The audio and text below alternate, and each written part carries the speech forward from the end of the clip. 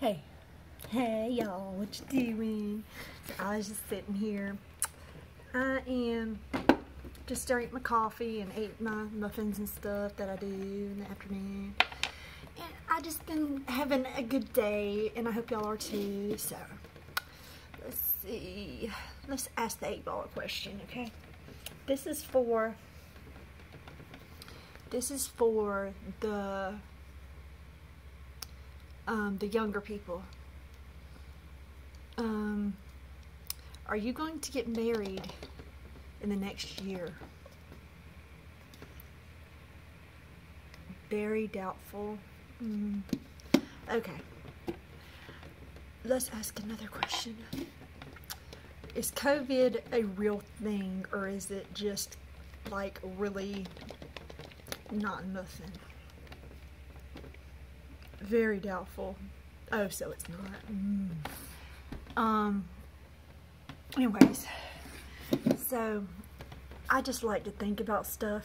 I like to think about simulation theory and things like that, you know, to keep my mind wandering, because I feel like life should be something to kind of play around with, you know, to check it out and not just go through your routine, but to kind of peek through the veil of reality and see what it's all about.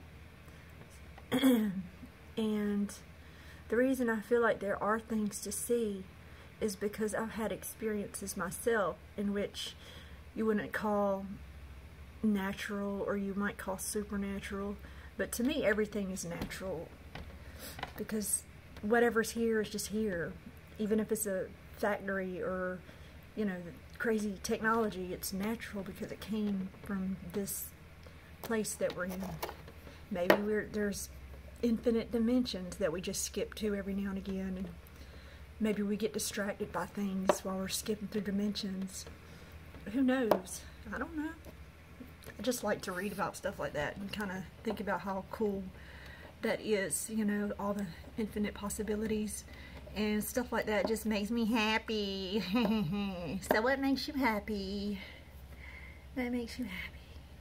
Because I don't take nothing, you know, seriously, except for, you know, when it comes to my kids now.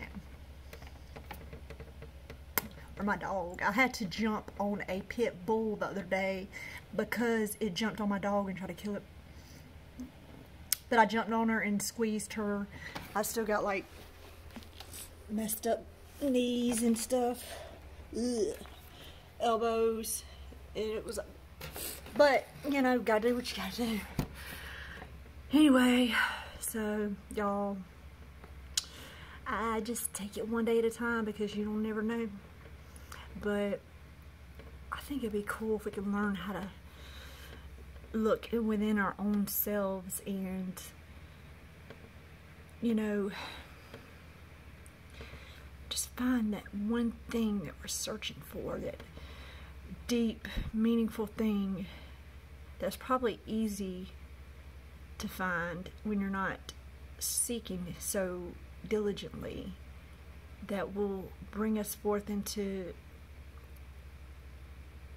a whole new feeling, an excitement like we've never known before,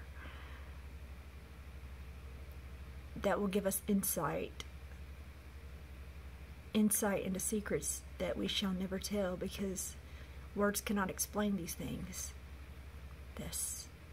We're all just reaching for that spiritual something to awaken us. I don't know, but you know, I stay happy.